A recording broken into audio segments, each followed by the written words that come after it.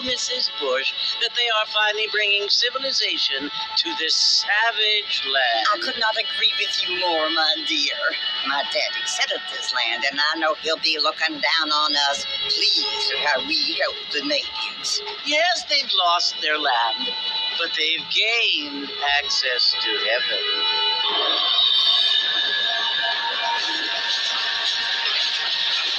But, Father, do you mean unless an innocent receives communion, they're destined to go to hell? It hardly seems fair.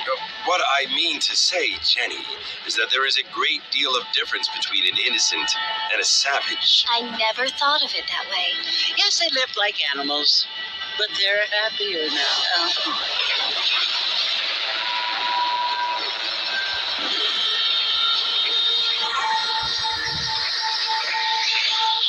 Not only do people now have motor cars, Father, but I heard that pretty soon we will be able to fly. No, only angels can fly, Jenny. No, apparently people can fly. Didn't you hear? Out in Kansas, a man even got a car to fly. I hardly think so, Jenny.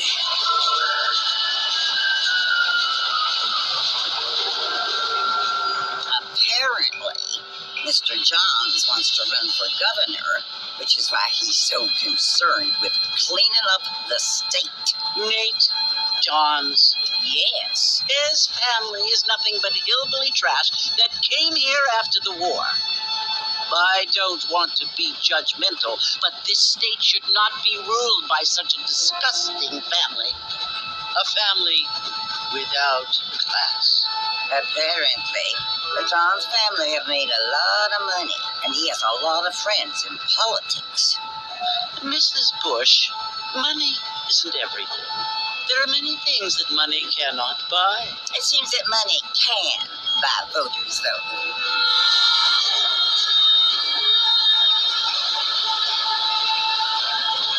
What you must remember, my dear, is that we have been brought here to spread the word. And the word and civilization, they are the same thing. They are the gifts. It is the opportunity we have, the chance to live among people who are decent and who do not kill each other, and who let you worship in peace. It's so confusing, Father. Sometimes I find it impossible to make the distinction between a loving act and a hateful one. I mean, they often seem to be the same thing. Yes, Jenny, it is confusing. But you only have to ask me if you need help. Indeed. Well, here we are, Mrs. Bush. Armadillo.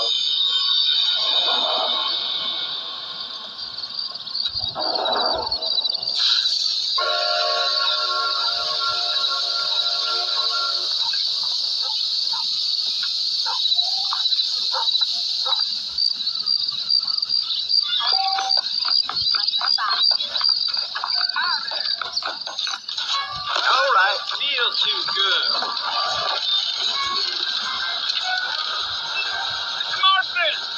Mr. Marston, over here.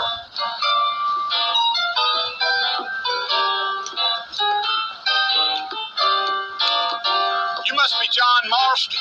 Sometimes. I'm Jake. Your friends from Blackwater hired me to guide you. They ain't my friends, but pleased to meet you, Jake. I got the horses saddled up and ready out front.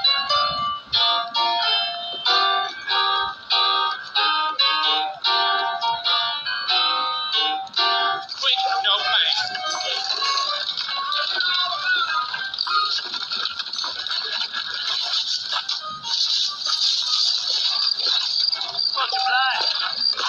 You ain't gonna find sturdier horses than these in all of New Ulster. I ain't much of a fella for gossip.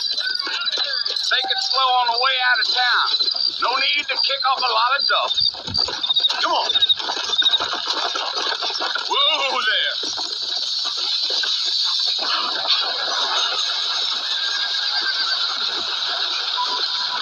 Load up now.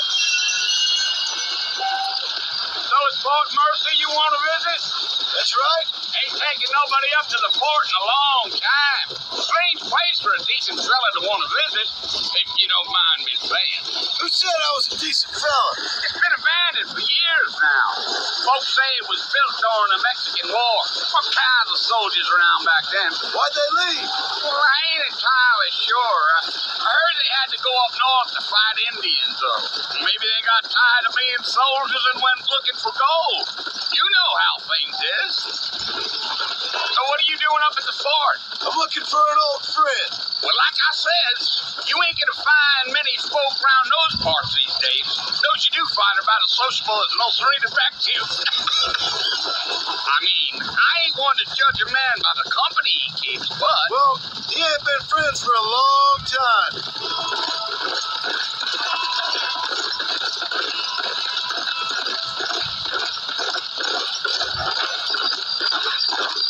Are you planning on spending any time in Armadillo, Mr. Marston? I doubt it. I ain't planning on staying very long. Well, if you're fixing for some female company, you can do a lot worse than Armadillo. Fine as cream gravy they are. Not like Thieves Landing. Dang, those girls ain't even fit for a drinking man to hole up with. I'm a married man, I'm afraid. Ain't we all?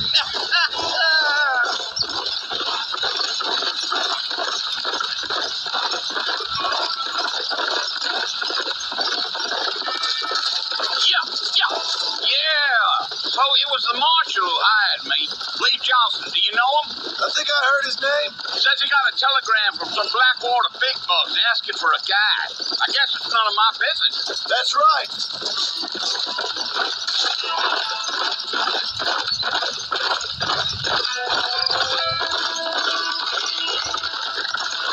You ain't very talkative, are you? Nope. I'm just chewing the dog, mister. That's how I am. I don't mean nothing by it. Trust me. There's things you better off not knowing.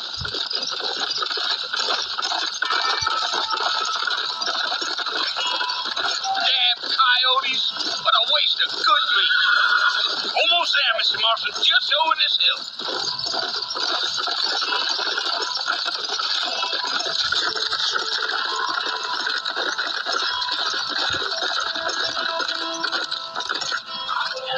Listen, mister.